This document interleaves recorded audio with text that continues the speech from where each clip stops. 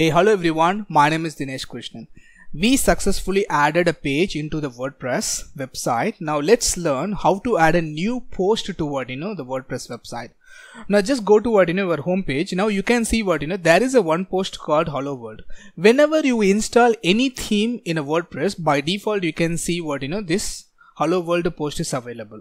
So what is our new requirement? So we want to add a new post to our WordPress website. So how to do that? Just go to your WordPress dashboard. You can find the menu called post. Just click on it. Now you can see all the available post options. So I told you, right, there is already one post called Hello World. If you want to add a new post, just click on add new button, right? I'm going to name this post as my first post, right?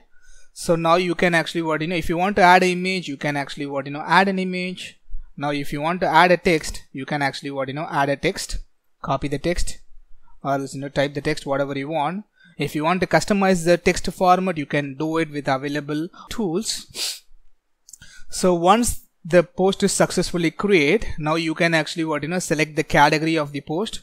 If you want to create a category, now you can press add new category. I'm going to create a category called my post.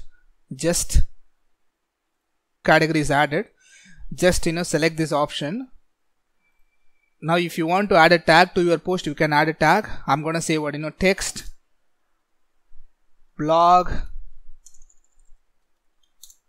travel, whatever topic your post is related to, that particular tag you can specify in the tags field. That's up to you. So now once that is done, you can actually publish your post, right? Now you can see the post is published successfully. Now go back to your page. Just simply refresh this page. Now you can see the new post is added successfully in our WordPress website.